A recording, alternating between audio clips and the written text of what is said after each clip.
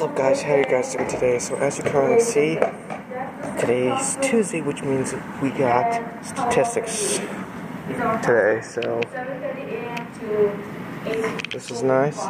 Just logging in to my stuff right now, so we should be good to go. How's everyone doing today? Good? I would hope so. So yeah, I got the notes out, and I'm ready for this stuff. If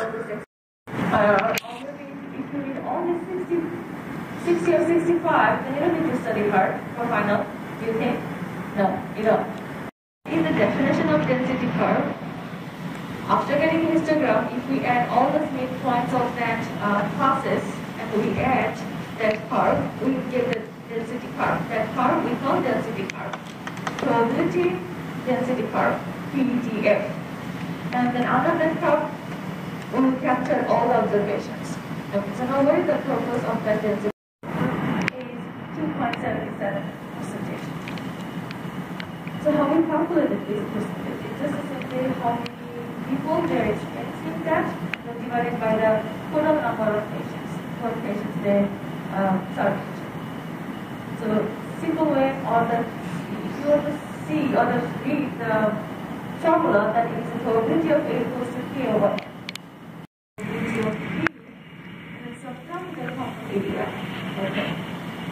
That formula is called general addition. Okay, but look at that. If you make sure the explosive events are disjoint, we write probability of A union B equals to probability of A plus probability of B. The simple unit is like yes. 2 addition 2. But remember, when they are mutually exclusive and when they are not mutually exclusive. The addition rule we can apply, and we can get that what percentage indicate that the definitions they have a blue eye and also impaired. Okay, we got it, this one. Now where is the last one? So as you guys can currently see, I wrapped up statistics and now I'm in pre-calculus class, so I've still got like a few minutes left before we actually start doing anything, so I'm just chillaxing here, I'm looking at this. Apparently that's what we're gonna do because I have 2 more exams this week, you guys. 2 more. Can you believe it? Oh my god. Value is number of years since 2000. In your test, I would do exactly what I'm doing right now. Identify these things. So what does the expression 3 times g of 6 represent? Well, identifying the output and the input really helps. Because we know that 6, what does that 6 inside of there mean? 6 years since 2000, right? Because 6 is the input. So we can say 6 years since 2000 or 2006, right? But g of 6, this whole thing represents an output quantity. Short times tuition. What did you say? Short times tuition. Yeah, so I'm going to get to the 3 part here in a second. But just the g of 6 represents what? The 6 inside tells us the number of years, right? Because that's the input. But the g of 6 is the output. The cost of tuition in 2006, right? F of t, I could have just used g. That's just a fancy way of saying what that's the function of distance or distance. And then we have the rule. What is the meaning?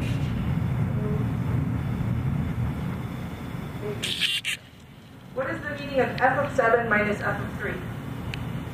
Alright, so in your groups, chat about what f of 7 represents and what f of 3 represents, and then we'll come back together. Go ahead. So pretty much f of 7 is the input, is the output of 1, the input is 7, and f of 3 is basically the output of 1, 3 is the input, pretty much. I mean, no real way to, no other way to say it. Yeah. The answer is no. Is the change in n proportional to the change in t? Yes, absolutely. By definition of constant rate of change. Right? By definition of constant rate of change, we know the change in n is going to be the 5 and the x. The 5 is everything inside of there. So negative 5 squared I know is 25, x squared is you guys can currently see, I got over with Tuesday, filmed some stuff for pre-calculus, so that was cool. And as you currently see, I'm in my lab coat, which means we're in chem lab. So yay, unlike bio lab, which kind of basically snubbed me because I didn't even realize I didn't have a bio lab on Monday. We have a chem lab, so that's currently good. Got the computer set up, got the gang all ready, so let's do this. So yeah, if I look a little out of breath, that's because I had to run over here because traffic was bad and I was getting late. So, but thankfully nothing started, so we're all good. Okay, guys. So as you currently see, we're doing a lab. We're experimenting with acids and bases today. So that's some pretty fun stuff. And so originally I was supposed to use blue litmus paper, but I accidentally used green, and that we're supposed to use that next week. So, but it's all good. We used the blue, managed to get the results we wanted, and yeah, we got the stuff over there. So yeah, that's good. So yeah, and now we figure out chemical formulas. Yay! Okay guys, so as you currently see, I wrapped up my chem lab, and now I wrapped it up early, which is good. So I got like a few minutes, I'm just relaxing and I feel a little bit sleepy, so I'm gonna drink this before my lecture. And yeah, as always, I will record some stuff for you guys to see, so you guys can get to know how I feel. So. But yeah. Today's really nice out. I don't even need like my jacket anymore. And we are at chem lecture, so actually we have like a few minutes left to go, like about 5 minutes more or less. So yeah, so I'm just gonna be waiting here. Got the computer all set up. Oh wait, you probably should not be able to see that. But yeah. Apparently they're gonna give us a little demonstration over there, and yeah, got some regular stuff up there that they're gonna tell us. So yeah, that should be pretty fun.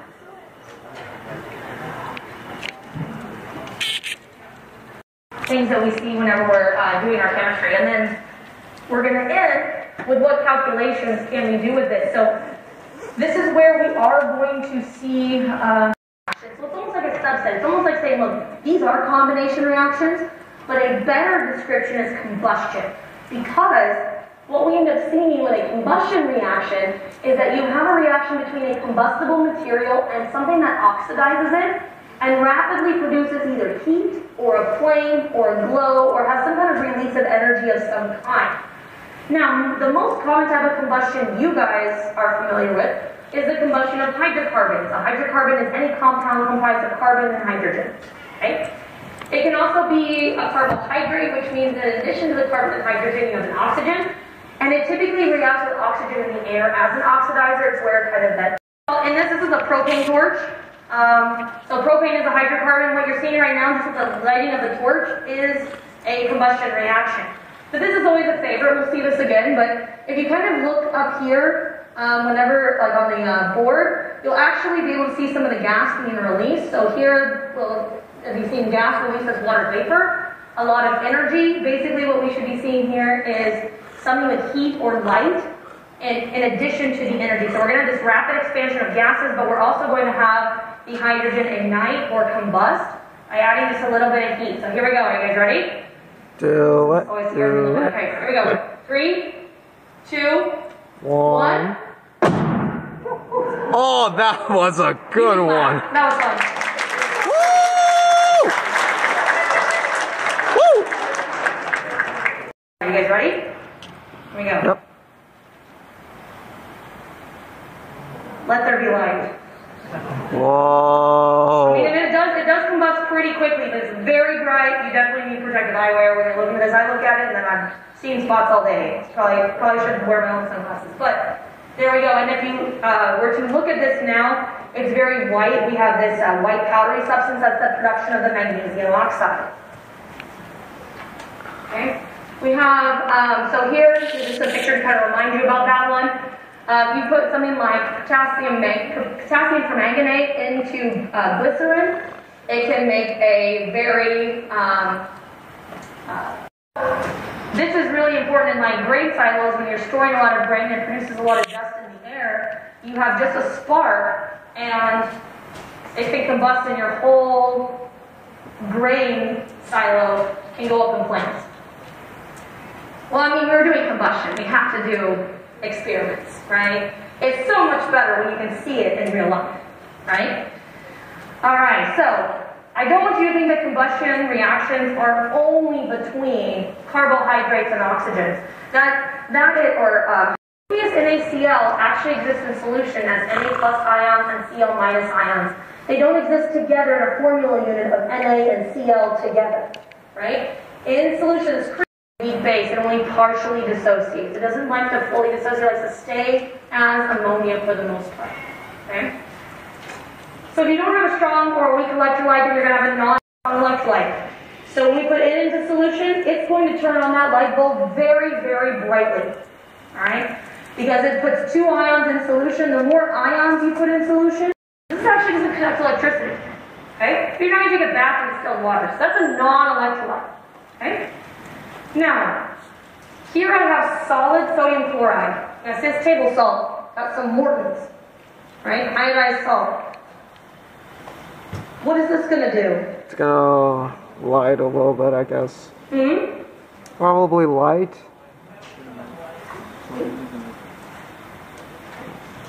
Is it going to light the light bulb?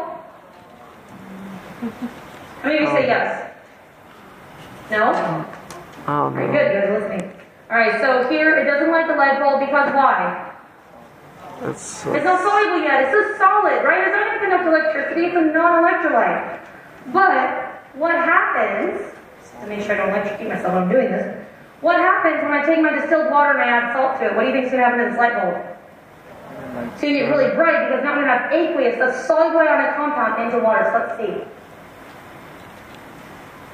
Ooh. And the more I pour in here, the brighter that light bulb gets. Right?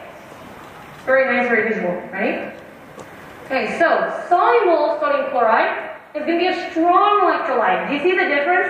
It has to be solubilized in order for it to actually conduct electricity, right? The ions have to be free, not involved in ionic bonds. It's probably going to do something. Let's see. Gators in the middle. Yeah? What would you guys call that? Weak? Yeah, probably good. I call that weak. Weak. Right? Because like the strong, I'm really looking at like what we saw with like the HCl or the NaOH. Okay? So hopefully this has helped you kind of like get into your mind like what we're talking about with electrolytes. So when you guys come back, we'll talk about the reaction. Okay guys, so as you can currently see, I wrapped up my my chem lecture, and right now so I had lunch, which was basically just medium fry from Chick-fil-A, but it's all good. And I've been doing some practice problems because I have an exam tomorrow for statistics and another exam for pre-calculus. I swear ASU is trying to kill me with exams this week. I've had 2 exams on Monday, and I have 2 more tomorrow. So, thank you ASU, but screw you at the same time. But anyways, I'm just prepping myself, and I have another class. I think it's chem recitation, and then I have like an hour and 10 minutes for a break after that until I get to my bio lecture, which is my final class of the day. So you're gonna get to see that. And speaking of which, I'm gonna have to get over to my recitation class now. So you guys are gonna get to see that. Alright guys, so as you currently see, I'm at my recitation class. I'm doing some stuff with different types of reactions and how those all work, so which is nice. I already did 3 activities, got 100% on them with a partner, so that's seeming pretty good. And yeah, we're on the last one, and hopefully after that I get to leave. And probably we'll stay for a couple more exams. Okay? Okay guys, so as you currently see, I wrapped up my chemistry recitation. I managed to leave early so I could do a little bit more studying for statistics. Oh, it's not. No, please. Ah, there we go. Okay, so some more studying for statistics. But I'm about like halfway done with like this review thing or whatever, so that's good. And I have a few minutes. I think I'm gonna go ahead, get my stuff ready, and head over to my bio class, and then that'll be the end of the vlog. So, as always, I'm gonna record as much as I can for you guys to watch. So, you get to see that. As you guys can currently see, I am at my bio lecture now. Yay! So, that's good for you guys.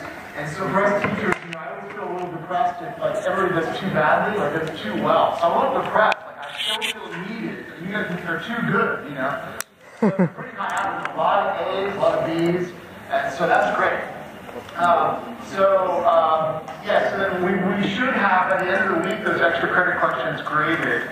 So your score should only go up or stay the same. Okay, so good work. We're going to continue today talking about evolution, natural selection, and we're moving into talking about speciation. But I think it'll help us to continue this discussion of evolution and natural selection a little bit before we kind of move into the topic of speciation. So look, this is too bright. Can you guys see that well enough? Let me see here. There we go. I can dial it down. There we go. oh, it's getting darker. Are you gonna watch a movie?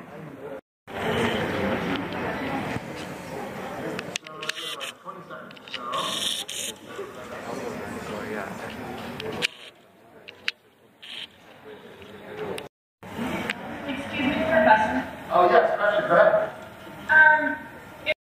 See the green, what percentage bigger the clicker? Okay, let's see what everybody said. Let's go to 10 seconds. 10 more seconds. Thought the Zoom chat was gonna say something stupid, but LA not today.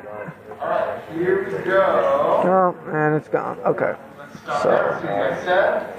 So, most people said no, and no is the correct answer. It would not be possible. Oh my god, I got that wrong. You get true breeding straight above 2 times. About how many out of every today, they figured out genetically, all of them come from just 350 founders. That's very small. Another really interesting example of this is the Anabaptists.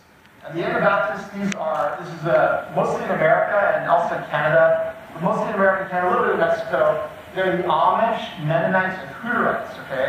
Okay, we gotta do this. Okay, how do we do this on Zoom? Mute share? Okay, mute share. Share sound. Okay, thank you. Okay. Okay, we gotta do this. Okay, here we go. Let's think about life and death and the struggle for survival, y'all. Oh boy. What up, though? This is Big Snoop Dogg. Let's watch some more animals. Oh, there we go. Little cute little lizard. What the hell is going on? Cute little lizard.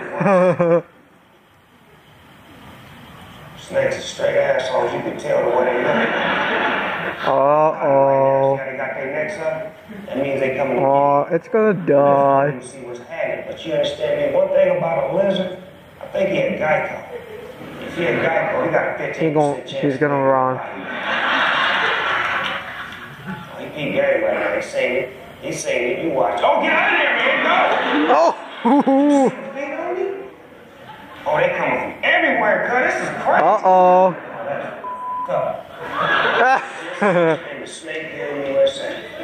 This snake's coming from all angles. As he dips and dashes. Oh, look at him. He's going so fast. Oh, they got him Next and... snake, the twister's on, but they twisting themselves. And they're gonna suffocate him. Find the loophole. Oh, and he just manages to get out. You gotta find your way to the top of the mountain. Go, go, go, go. He's jumping. He's very well trained in escape tactics, as you can see. Oh. Oh. Like that. Oh. Jump, jump. Run, run. Oh, manages to escape again. Can't do all that because they ain't got hands. And they got Aw. yeah, because I'm up on the top of the mountain with you. Remind me of my homeboys when they were from the police. Clean getaway, baby.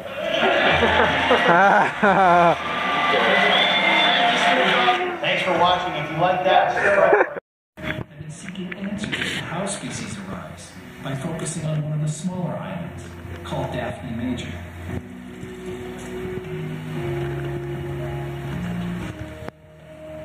When we started out, we had no plan. there have been many instances in history where science has been misapplied, or incorrectly applied, and has resulted in abuse. So there is the famous case, basically what's called social Darwinism. So that in the early 20th century, We're doing for today's video. Thank you guys so much for watching today's vlog. If you guys did enjoy this video, please make sure to like this video, and if you want to keep seeing more content from me, definitely do subscribe. That little red button down there, make sure you click it so you keep watching more content from me, and share if you want someone else to see this video. I don't know. And as always, if you want to see more content that isn't on my YouTube channel, then of course I will always leave a link down below in the description for you guys to check out my social media, or if you want to follow me on, let's say, Instagram, Twitter, Snapchat. So anyways, that's going to be all, and I will see you in the next video. Peace.